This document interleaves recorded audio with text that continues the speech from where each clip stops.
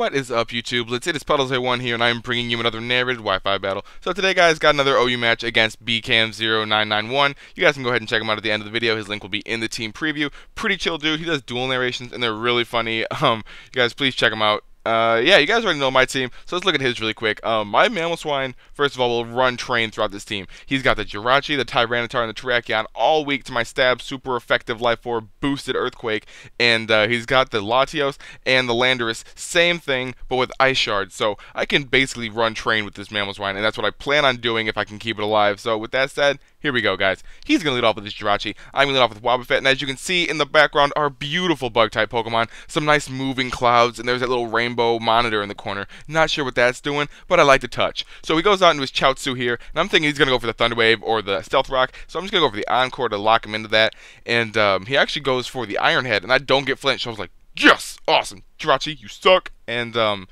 I'm thinking, okay, I can either switch out here and go into my Volcarona and possibly get the Flame Body and then start setting up, or I can stay in and try and counter kill this Jirachi so he doesn't get Stealth Rock up. So I actually stay in here trying to kill this thing because I don't want Stealth Rock up because that's, you know, bad news bears for my team. And I go for the counter, I don't take it out, but I do a lot of damage to it.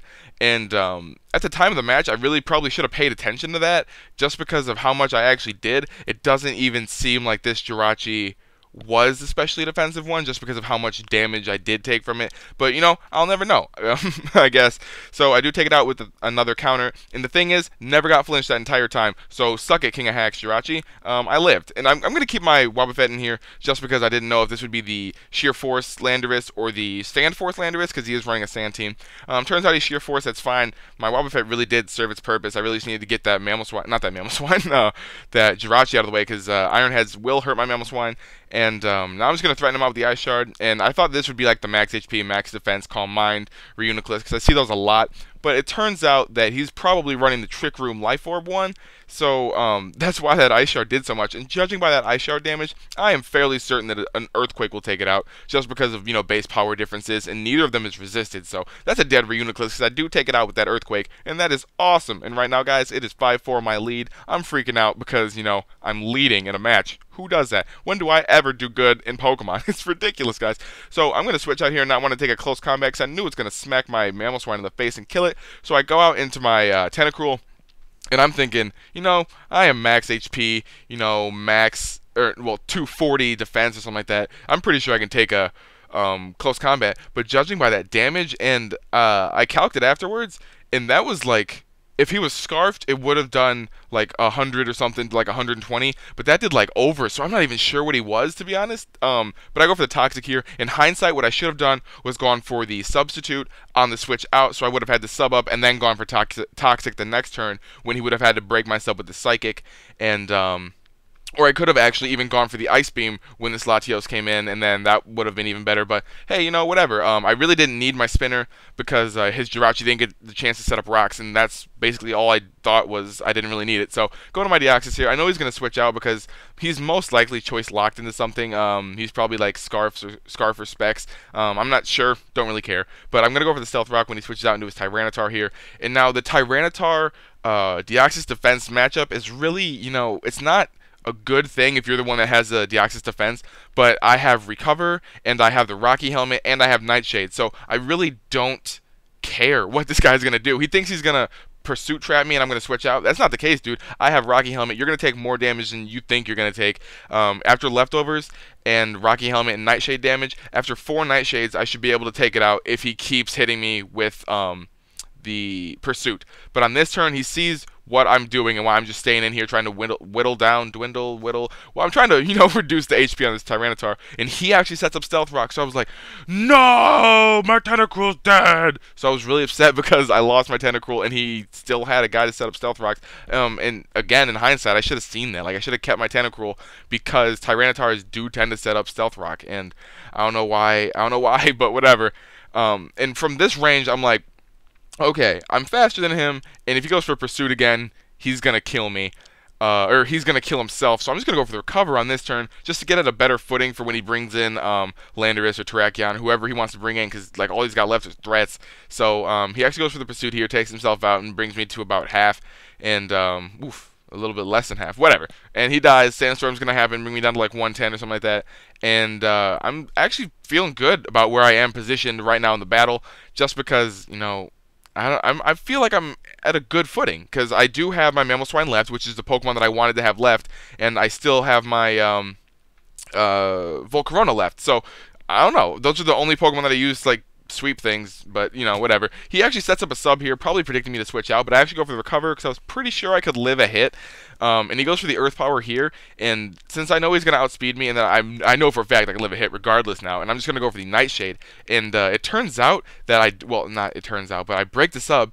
And to be honest, I thought that I would take that Earth Power better, but then if you factor in Sheer Force and Life Orb and then Stab, and I don't think I'm running any special defense EVs in this. I think it's max HP, max speed, and then like defense EVs.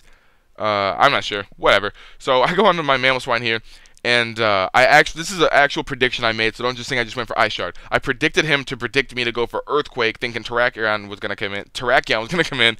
So I knew he would send out his Latios, and he does, and I still go for the Ice Shard. So even had he stayed in, he would have lost his friggin' Landorus. God, I'm gonna get these guys confused. But he actually sends out his Latios thing, and then I was gonna go for Earthquake, and I made the good prediction. That's probably like the only prediction I've ever made in a game. Let's be honest though. And so right now I think it's 3-2, my lead again, and I know he's gonna probably go for the the Stone Edge here. But he actually goes for Earthquake, seeing as how it's gonna be like neutral on all my Pokemon. And I was really, really hoping that he was gonna go for Stone Edge, but he goes for the Earthquake, and I was like, no. And now he's going to take out my Ninetales. I really didn't need Sun because his Sand team really wasn't based around Sand or anything, so it was kind of irrelevant to have my Sun up. And now I make the dumbest play I could have possibly made, and I go into my Volcarona. Now, first of all, I should have went into my Mammal Swine just because an Earthquake might not have been able to take me out, and I could have retaliated with an Earthquake of my own, and then had he gone into Landorus, I'm so stupid. I could have went for the Ice Shard, and then it would have been switching around, but I still could have done enough damage to things to, come in and kill things later. But I'm kind of thinking that he might have been Scarfed, just because I'm not sure how much Banded Terrakion does to Tentacruel. I still have to calc that again because I'm not sure about the numbers, but I do get to take out the Mammal Swine. My God. I'm so stupid. I do get to take out the Landorus. It's just Landorus. I can't remember his name for the life of me. And at this range of HP, he can definitely take me out with a close combat or anything he has in his arsenal, except for friggin' X's or quick attack. So he goes for the close combat. He's gonna take me out. It's not a narrow 1-0, but I brought him down to one Pokemon, guys. That's better than I did last video, right? So that's good game. bcam0991.